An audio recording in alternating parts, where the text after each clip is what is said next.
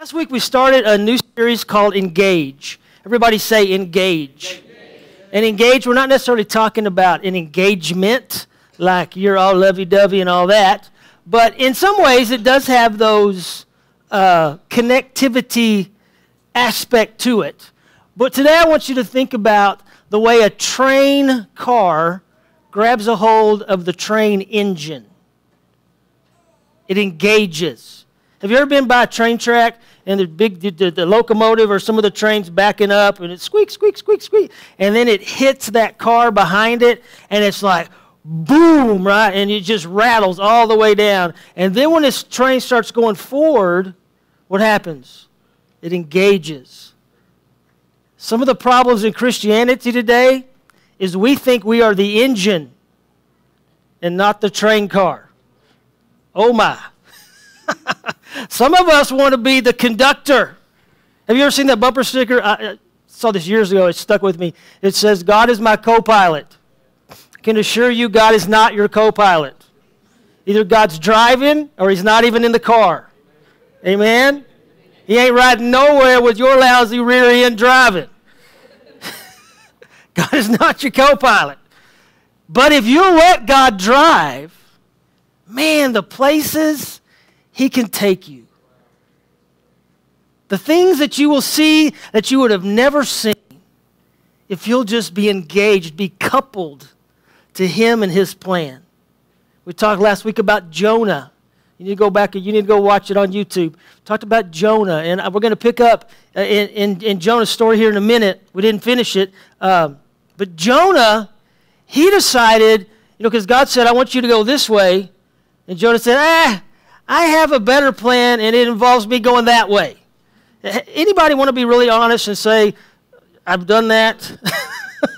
Right? Yeah, God's got this plan worked out, and it's just a freaky plan. You're just like, I just don't know about that plan. That plan kind of scares me. That's not really what I want to do. It's not real comfortable. Yeah, we've all been there. And that's what happened to Jonah. And, God said go left. He went right or left, whichever. He went the opposite way of what God said to do. And the Bible says in Jonah chapter 1, it says that he left the presence of God. He didn't just leave the plan of God. Because when you leave the plan of God, you also leave his presence.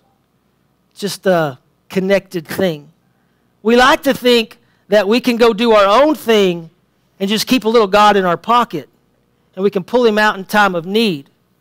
But the truth of the matter is, when you pull your pocket out and you're on your own plan, your pocket is empty. And many of us in this room have experienced that as well. But I want to encourage you, because no matter where you are, maybe you've gone on your own plan. Maybe you've made up your plan as you go along. Maybe you're a real planner and you've got your weekly planner out. You've got everything planned out. You got your month. You got your 2-year goal. You got your 5. Maybe you've got your whole life planned out. And there's nothing really wrong with that per se, as long as God can come along and change your plan and you're okay with that. Because the moment God makes a left and you go right, you could find yourself in some really serious problems. But, like Ryan said, God loves you. Can we just take another minute and I want you to say that to yourself, God loves me. Tell yourself that. Say, God loves me. Little old rotten me, right? Little old ornery, mess things up, do it my way. God loves me. Back, 15, 20 years ago, the Brown brothers came through from Africa, Rodney Howard-Browne and Basil Howard-Browne, and some revival services were happening. And Rodney Howard-Browne got in so much trouble for making this statement, and so I'll make it to you. So if you're, this is how you know if you're religious. If this makes you mad, you're religious. Sorry.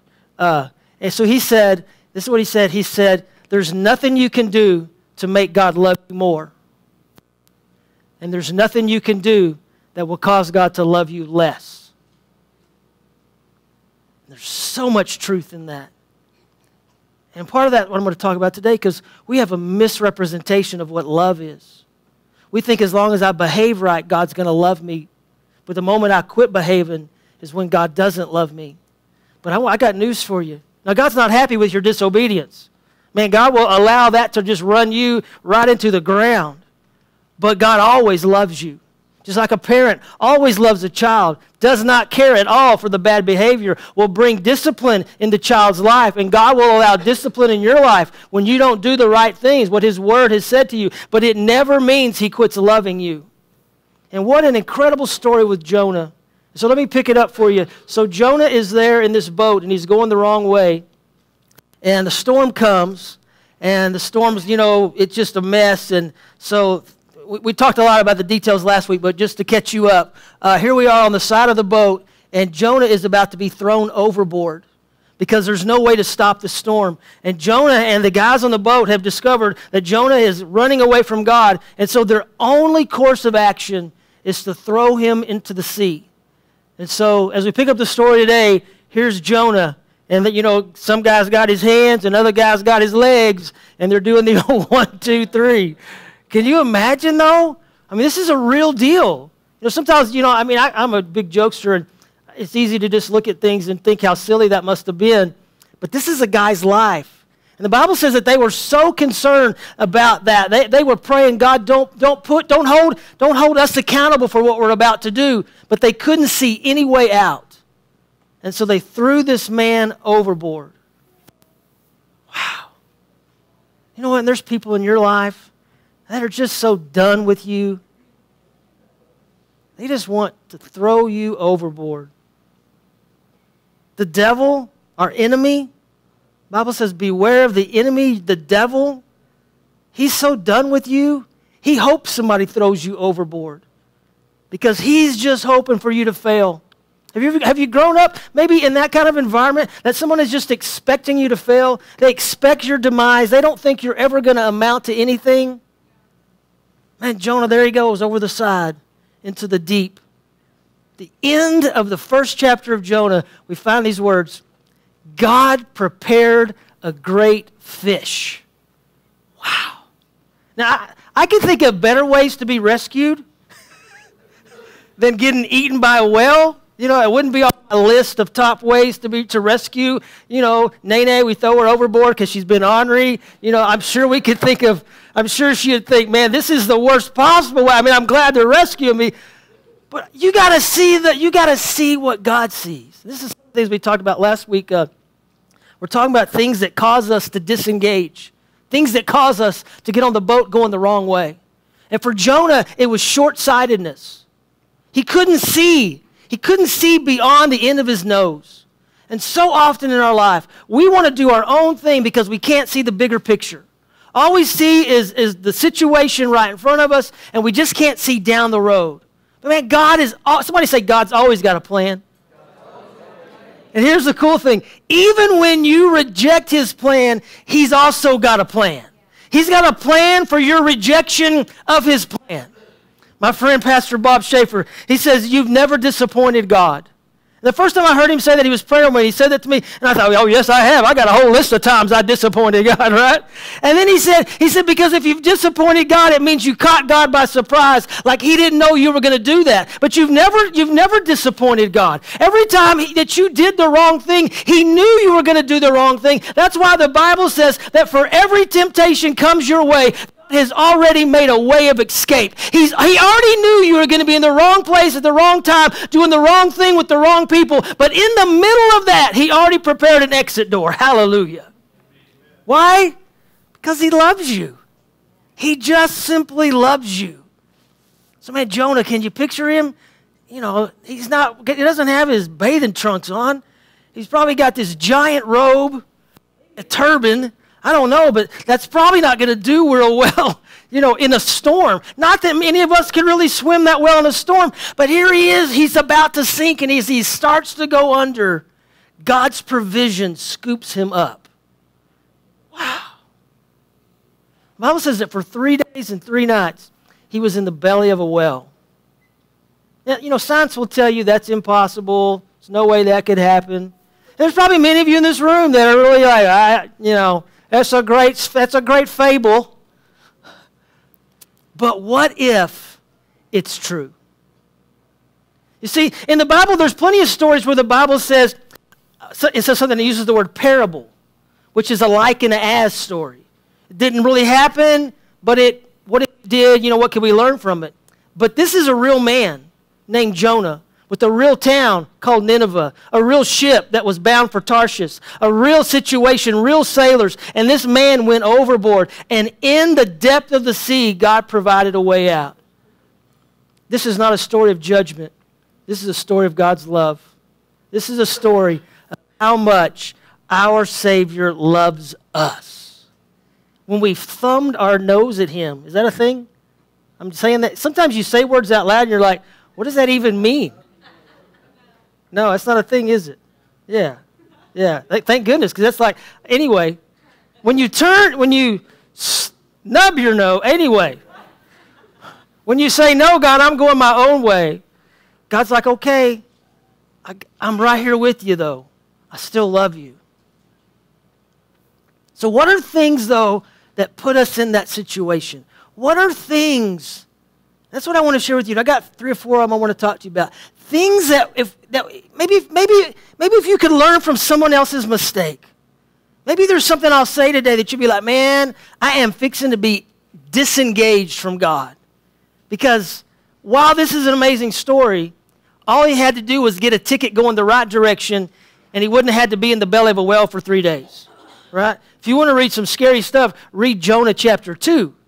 It's when he's in the belly of the whale and he's crying out from the depth. When he talks about the whale diving down deep to the mountains in the bottom of the ocean. And can you imagine the pressure that his body had to feel? We'll talk about that in a minute. But let me give you a couple of these. Last week, one of the ones we talked about was short-sightedness. This one I want to talk to you today about is offense. This is a thing that will cause you to become disengaged from the plan of God.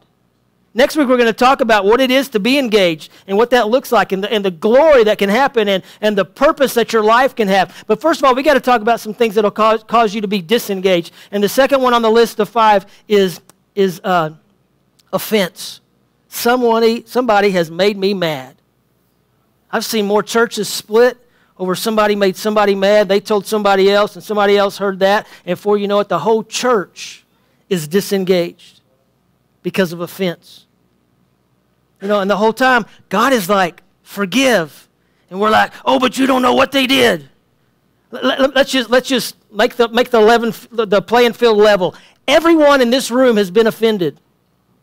You are not unique. And if you've never been offended, or you think you haven't, let me tell you something. You just hang on. Somebody will make you mad, right? And what you do at that juncture will determine whether you stay engaged with God's plan or you make up your own plan. Offense.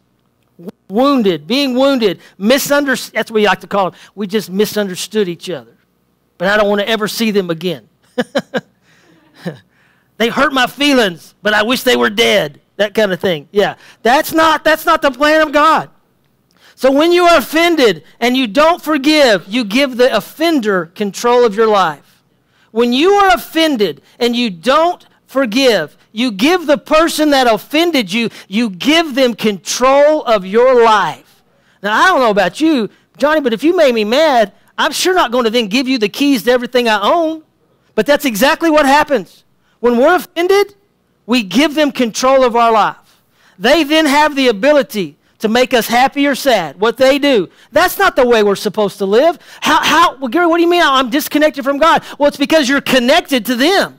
You're connected to the offense. If you're a train car, you only got one coupler. You can't be connected to this and connected to that. That's a double-minded train, and that ain't going nowhere, right? You can't have something pulling this way and something pulling that way. It doesn't work that way. You cannot let yourself stay offended. Let me give you some things that forgiveness does. Forgiveness frees you from the control of the offense and the offender. Forgiveness frees you from the control of the offense and the offender. Forgiveness is not approval of bad behavior. Say that with me. Say, forgiveness is not approval of bad behavior. See, sometimes we get all mixed up. We're like, well, I can't forgive them. You just don't know what they did. It doesn't really matter what they did. Because if you don't forgive them, you're connected to them. And forgiveness is not saying what you did is okay. It's not saying, I'm just a doormat, do it again. That's not what forgiveness is. Forgiveness is simply saying, I'm not going to be connected to what you did. I'm not going to be a part of your bad behavior. I heard a guy say a long time ago, just because somebody's got a bad attitude doesn't mean it's contagious. Amen?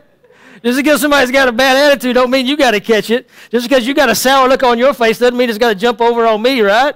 Right? Just because you made me mad doesn't mean I got to live there. I can be disconnected from that. Amen? So forgiveness is not the approval of bad behavior. Forgiveness is the Christian's correct response because Christ forgave us. If we do anything else but forgive when someone offends us, we are not being like Christ. Now, I know you want to be like Christ. You're at church. You're Christians. That whole thing means being like Christ. It was him who had a nail in his hand, and he says to God about the guy that drove the nail in his hand, he says, Father, forgive him, for he doesn't know what he's doing. Man, what a challenge that is. Forgiveness also acknowledges our own faults. If you won't forgive somebody, come on, do you really think you're perfect? If you won't forgive somebody, isn't it true that what you're really saying is, I would have never done that, and I've never done anything wrong to anybody? Because you see, when we won't offer forgiveness to somebody, what we're really saying is the cross doesn't work. Jesus forgave, because, say this with me, say Jesus forgives all sins. Jesus, say it again, Jesus forgives all sins. So if I won't forgive, what I'm saying is God, the God of the universe can forgive you, but what you did to me is worse than what you did to him. And we know that's not true, right? So forgiveness is our correct response. Forgiveness acknowledges our own faults. Forgiveness is removing my judgment and retribution and placing it in God's hands. Forgiveness is just saying, you know what? We may not go to coffee all the time. We may not hang out much. But I'm going to love you like God does. And if there's judgment coming, it's not going to come from me. If there's wrath coming, it's not going to be coming from me. Because if I do that, then I become God, and that's not what God called me to be, right? Colossians chapter 3, verse 13, we find these words. Bear with each other and forgive any complaint you may have against one another. Forgive as the Lord forgave you. Everybody go, wow. Come on, say, I can do that. Well, two of y'all can. That's good. Y'all are amazing, man. All right, we'll go through this again. Number 2 is forgiveness. All right, let's go to number 3. I'm so glad you're here for number 3. I wrote this stuff down a year and a half ago, and it's been in my little notepad, and today I get to share it with you. So number 3, the thing that can cause you to disengage from God is love or lust, an ungodly relationship. Now, love in its truest form will never cause you to disengage from God. But I have to use the word love because that's what we call lust. In our world today, everything is love. We're in love with everything. We're in love with our car. We're in love with our puppy. We're in love with the hot dogs because we're so hungry. We're in love with him. We're in love with her. Everything is about love. We never use the word lust. If we do, it's always in a negative form, but we never feel like we are in lust. And so I want to give you some stuff on that today. But this is one of those things that will cause you to become disengaged from God. You will think you're in love, you're truly in lust, and it leads you down the wrong train track. Amen? Amen. I know you don't want to say amen, but anyway. A godly, so this is, I'm going to give you the positive side. How to know if it's a good relationship or a bad relationship. A godly relationship will bring you closer to God. If he or she does not bring you closer to God, you need to exit the building. You need to uncouple from that. If he or she pulls you away from God, it is not a godly relationship. It is not love, it is lust. I don't care what he says or what she says. I learned this a long time ago. A guy will say anything to get what he wants. Let me say that again. A guy will say anything to get what he wants, and a girl will do anything to hear what she wants to hear. Some of y'all ought to write that down. A guy will say anything to get what he wants, and a girl will do anything to hear what she wants to hear. But a godly relationship will bring you closer to God. I can't tell you how many people I've counseled or heard over the years, or just, and it's always, I'm going to witness to them. In February, we're going to do a whole thing on dating. But when somebody tells me I'm going to get them saved, and we all chuckle. Girls, let me say something to you. If he won't go to church while you're dating him, he ain't going to show up after the wedding. And hallelujah, that's some good preaching right there. Praise God. That'll set somebody free right there. We find ourselves we lower our standards. We lower our standards because we call it love, and we think, well, it's just this and it's just that. No, if it's lowering your standards, it's not love. Love is always going to bring you up. It's never going to pull you down.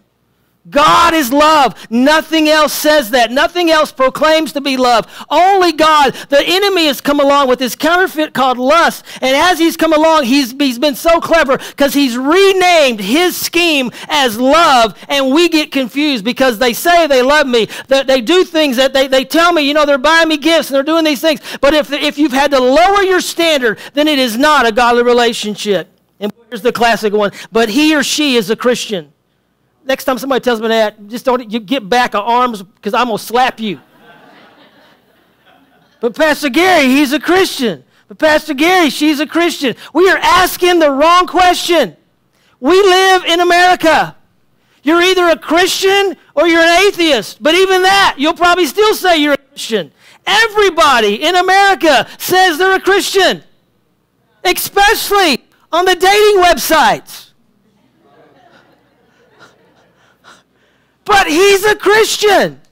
So you ask him, he's a Christian. Yeah, that's what he said, he's a Christian. See, that's the thing, we're asking the wrong question. You need to ask, which church do you serve at? Which church are you involved at? Because everybody says, I'm a Christian, but then you say, where do you go to church? Oh, well, what's the pastor's name? Well, what song did they sing last Sunday? That's when you find out. Right? Are you a Christian? That's not even important. That's not irrelevant because that's another one of those words. It's important, don't misunderstand me. But that's another one of those words. We have watered it down so much. We have watered it down so much. Let's just be real. If you're not acting like Jesus, don't call yourself a Christian. This is the thing that has turned sinners against the church, is because we say we're Christians, but we're hypocrites with our mouth. We say one thing and we live a completely different life. And then when it's convenient, we throw out our Christian card. Right after we cussed out the officer, right after we made fun of the cashier, right after we didn't tip at our restaurant for lunch because we got to get back at them and show them what a bad waitress looks like, and all these things. We're walking around in judgment, but then saying we're Christians. If he says he's a Christian, then let me tell you something. Ask him what verse he read last night before he went to bed. And that's a lesson for all of us. What if somebody asked you that? What Bible app plan are you reading today? Come on, see, if you're a Christian, you're in the Word. It's not just in word only. He goes to church, blah, blah, blah. Are you closer to God when you're around them? Let me just say something. God's really speaking to me just these last few months about a men's thing. And I think in the first year we're going to start a men's program, a men's ministry of some sort. But men, step up. Come on, men. It should be your wife that has to go on Google and find the church that you're going to go to. That's your job. It shouldn't be the lady that has to say, can we pray over the food? As you got half a steak down your throat. It should be the men that are getting their kids beside the bed and saying, come on, Jimmy, let's pray before we go to sleep. I know nobody names their kid Jimmy anymore, but anyway. Why don't y'all name your next kid Jimmy, just so I can use his name? Yeah. Come on, little Porter, let's go and let's kneel by the bed and pray. That's the man's job. That's the man's job. It's the man's job that says, you know what, we're going to church today. And we're not going to the lake. It's Sunday. We go to church on Sunday. We go do other things after. That's the man's job. Well, I'm going to save the rest of that for you for later. So here it is, love or lust. I wrote this about 1.5 years ago. I know you can't write all this down. If you want a copy of it, I can give it to you later. This is how you tell one from the other. Love will enhance all the other relationships in your life. that are based in love. Lust will isolate you from truly loving relationships, and it only finds comfort in other lustful relationships. Love brings fulfillment in God's plan. Lust removes you from God's plan. Love makes it easy to talk about God, experience God, and include godly activities in the relationship. Lust takes you from God, from His laws and godly activities. Love produces patience to follow God's law. Lust is always in a rush and disregards God's law and even the laws of man, all in the name of love. Love produces an environment of peace, contentment, and fulfillment. Lust produces a fear that it won't last, and you need to constantly do things to make it better. Love is self-sustaining. It provides its own energy for the relationship. Love is fueled by God. Lust is not sustainable without outside influences. Lust requires more lust to maintain the passion. For people say, married couples say, well, the passion's gone. No, the passion is a result of love. Love is gone. And it's not because she got chubby. It's because you quit loving her. It's not because of this or because of that. It's because you lost your relationship with God. How can we even expect to have, husband and wife, boyfriend and girlfriend relationships and have true love if He, the God of love, is not the center of it all? The devil doesn't walk around saying, I am love. No. And let me remind you guys, you ain't love either. You ain't the love shack. You ain't producing love. You're not, we're in love and we're just going to make love. No, that's not true. You're going to make some lust and some babies. But if you're in love, passion is the result. Hope you still love me. God is love. You can find all of God's characteristics in love. If it doesn't look like God, it's not love. If it doesn't bring peace and joy and fulfillment, if it's not patient, kind, if it doesn't put you first, if it puts everything else first, if you've got to beg her to, anyway.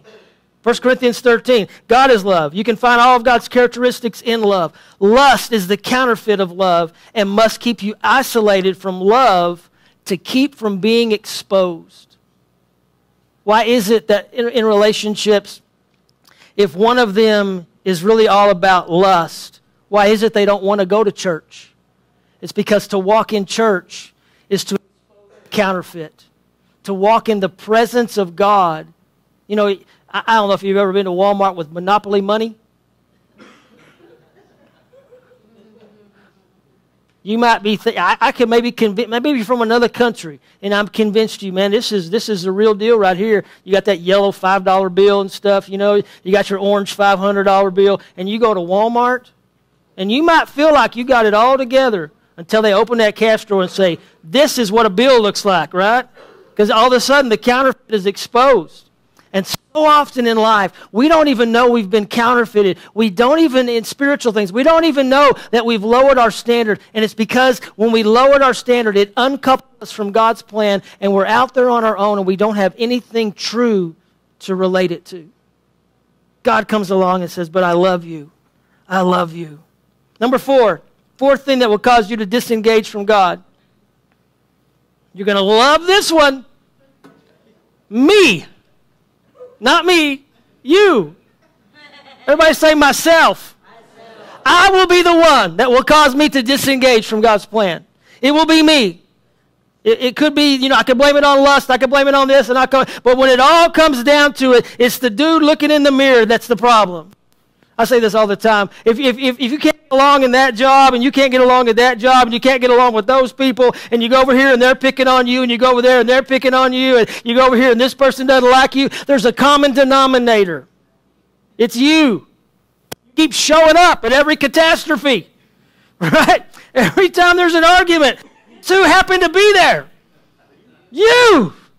Amen? We are the ones. It is our own self-image. I could talk on this. I can be so selfish. Man, we know us. We know what we like, what we don't like. Some of y'all haven't gone to eat with me. For people that have, you know the frustration. There's a lot of foods I don't like, you know, so to try new things is you know, because I'm just like, why would I want to try that? I got to pay money for something that may not be good? I know that chicken fried steak is good. Can I get a witness in the house? Right? Wait, why don't they cook the fish? What am I paying them for? That fish is raw. Why would I pay for raw fish? I've got a grill. Cook it. Maybe then I'll try it if it's free. But I'm not going to pay for something that's raw, and I may not even like it. It's $12. I'm just cheap, right? But here's the thing. I know me. I know what I like. I know what it doesn't matter what it smells like, what it looks. Well, just taste it a little bit. I can tell by looking at it I'm not going to like it. Right? I mean, pretty much if it's more than one ingredient involved, I'm out. If it's white or whitish colored, I'm done. I mean, it took me forever to even eat white gravy as a kid. I'm like, no, it's just gross. Because I didn't know what was in it, right? I mean, it's just... You go to these restaurants, and, you know, they got big... what is that one that's got like a... It's like an Encyclopedia Britannica they pull out. Cheese, yeah, see, y'all know, yeah. Cheesecake Factory. Man, you sit down at Cheesecake Factory, you're like... Are you ready to order? Ready to order. I'm on page 27. I don't know yet. I got this much more of the book left, right? It's like Cheesecake Factory. My God. It's like every kind of cheesecake known to man and every other food. About 3 pages in, I'm worn out. I'm just like, you know what? So then when they come, this is what I do at most restaurants. Just bring me this. I want some meat and some potatoes. Do you have a steak? Because they know what's meat. They're trained, right? They're professionals. I'm going to tip them for helping me figure it out. But I just know what I want, right? If I want to have macaroni and cheese, don't try to make something fancy about it. Just bring me macaroni. I live downtown Fort Worth. There's all these on Magnolia. There's all these little fancy restaurants that are just, you know, just give me a taco. I don't know why it's got to be purple chips. Where's a regular chip? You know, because I'm selfish. I know it, and we are all that way. We know what we want. Guacamole. I don't even know why y'all eat that stuff. The core is an avocado. I am out. It's green. I mean, come on, right? Yes. This is why you want to know why I'm trim? It's because of that. My foods consist of, I got to go on. My vegetables are candy corn and jelly beans. That's it, man. You eat like, anyway, I got to go on. So it's us. We get in the way. And so many times, man, God's like, I want you to do this. I want you to do that. I'm just like, I'm not really comfortable with that, God. It's white food. How many ingredients is in that? I mean, really? You want me to eat that? You know, spiritually, that's what happens.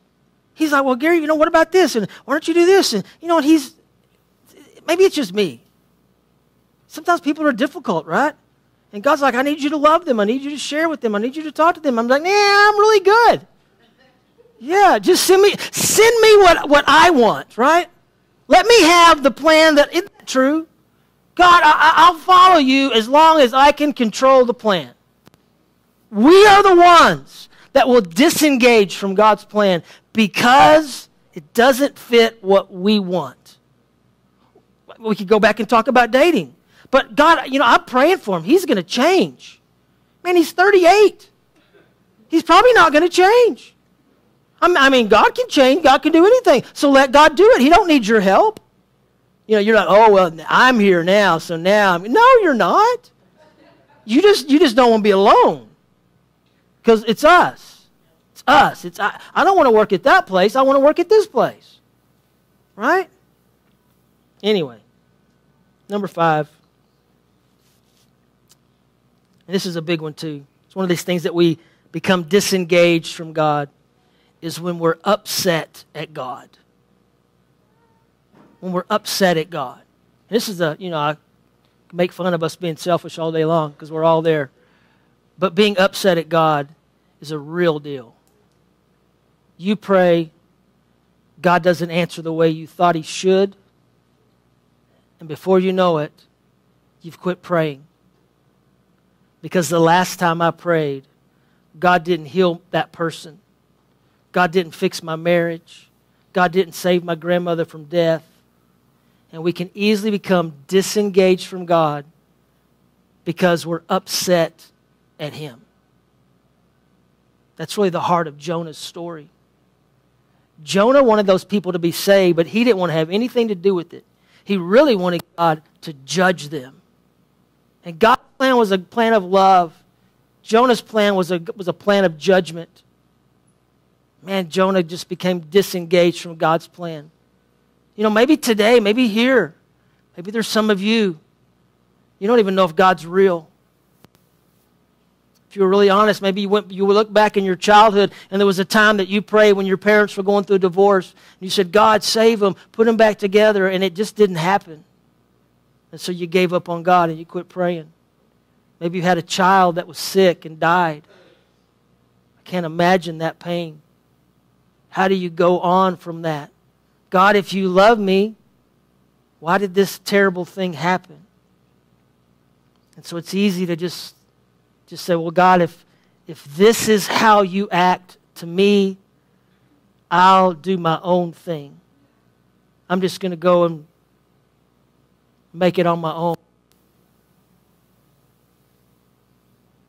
Jonah's in that well, in his misunderstanding of God, his hurt, his pain.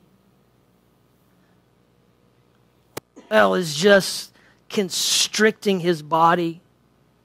It's growing tighter around him. Jonah chapter 2, it even makes reference to seaweed being wrapped around his neck. It's choking the life out of him. The well breaches, and when it does, Jonah grabs a breath of air, and the well dives back down to the depth of the pit of blackness. Some of you know what that pit looks like. Some of you have been in that pit. Some of you are still in that pit.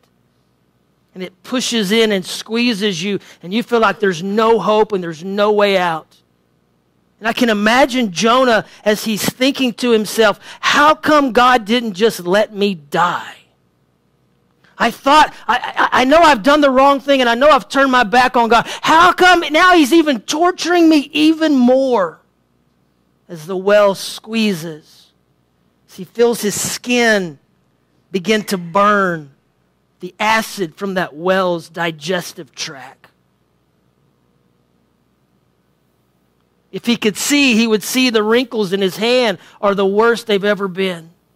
If he could open his eyes and see what was going on, the fear that would grasp his heart, but the pitch black darkness is, he doesn't realize it, but if anything, it's the grace of God. Sometimes terrible things will put you in a place of depression. And you think, man, I'm never going to get out of this. What you may not realize about depression is also a safety thing from God. Did you know that when you're going through divorce, when you're going through death, grief, that the emotional stress that it takes on your body takes 85% of your energy? And so you're having to work, you're having to eat, dress, everything else on the 15% that remains. And God has allowed for your body to shut down in those times. We clinically call that, people call that depression. Now, clinical depression that lasts for months on end is definitely not a good thing. But even depression, when you know how much God loves you, is this shelter that He puts you in to hold you, to keep you from everything else. The reason you're so tired is because if you were to leave your house, you would get hurt and wounded even worse. And so He holds you close. Poor Jonah, he's in this well. He thinks his life is done. Can you imagine the mental things that are going through his mind? Man, if I'd have just done what God said. All the what ifs, all the regret, all the, man, I've got to do better, but I have no way out. This is just, why can't I just drown? Why do I have to go through this? And some of us in this room today are in those situations that life is pushing and the pressure is there and it just seems like there's no hope and no way out. But I've got word for you. God still has a plan. The story of Jonah is not a story of judgment. There are elements, and if you're religious, that's all you'll see. Well, Jonah messed up, and this is what happens when you mess up. But there's another story in there. There's another deeper story, and it's the story of love. It's the story of a God that sees a guy going the wrong way, and he sees a guy that's turned his back on him, and he sees Jonah, his prophet. He sees him making some terrible decisions, and God says, you know what? I'm going to send a storm, and that storm stops the boat, and Jonah finds himself in the sea, and then he finds himself in the belly of a whale, and it's not God's judgment. It is still the plan of God, because God sent the fish, and God is directing the fish where Jonah was supposed to go in the first place. 3 days later, after being in this well, the Bible says God caused the fish to vomit him up on the shore.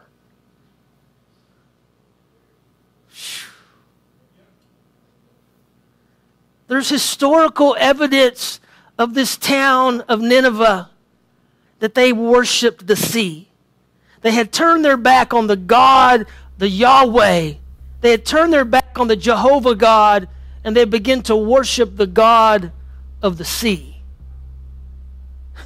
Because you see, God always has a plan. And so on this one day, this man is spit out of the mouth of a fish on the beach of a town who worships sea gods. And this man stands on the beach stark naked. His skin is as white as a ghost because of what happened to him being almost digested by a whale. He's covered in mucus and no telling what. And the words he speaks out of his mouth changes them forever. As Jonah says, repent. The Bible says that the entire city came to God. Every single person heard of this man named Jonah. They heard that even the whale spit him back out. They heard that the God of the universe, not their God that ran the sea, but the God of the universe brought him instead of a ship, brought him in a fish to tell them to repent. And so the entire city got saved. And you have no idea what God's plan is for you. I have no idea the depths God will take me for His plan for me. What I do know and what I'm sharing with you today, I have to stay engaged. I got to get my Bible open. I got to start finding time to pray. I got to make room in my life for the King of the universe. Would you stand with me today?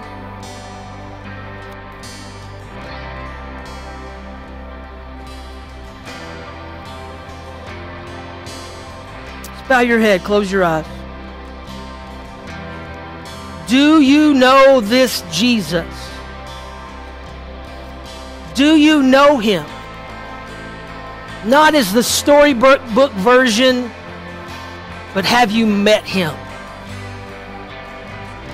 Have you surrendered your life to Him? Man, this is the day to start fresh. This is the day for new beginnings. When I say that in this room, I'm speaking to the people that have come to church here for almost 10 years now. Do you know Him? Have you surrendered your life to Him? Are you connected to Him? The God of love, the God that took a rebellious son and still brought a plan to pass in His life. Do you know Him?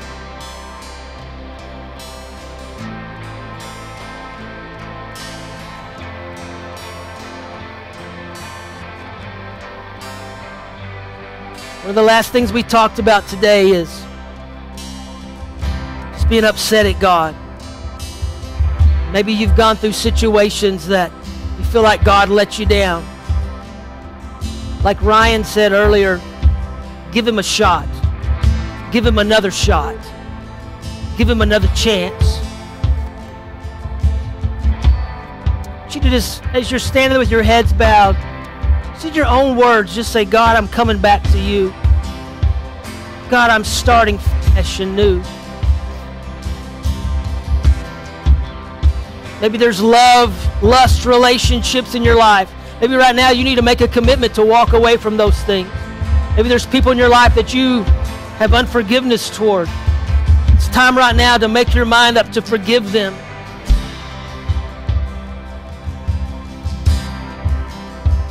You're just upset at God, or maybe you just realize, man, I'm the problem. We're going to pray here in just a second, and this is a real simple prayer. It's just us coming back to God. And as we pray this, I want you to listen to the words I'm saying. Take your time, and I want you to repeat these words with me. Everybody in this room, we're just going to all start fresh and new. So I'm going to take this slow so that you can think about what you're saying. You'll repeat this after me, and repeat it, everyone in the room, out loud so you can hear your own voice. And man, if you mean this, it will change your life. Here we go. Say, Lord Jesus, I come to you today. I'm a mess. Forgive me. I've become disengaged from you. But today, I want to re-engage. Forgive me for my sins. Forgive me for my plan that has taken me away from your plan.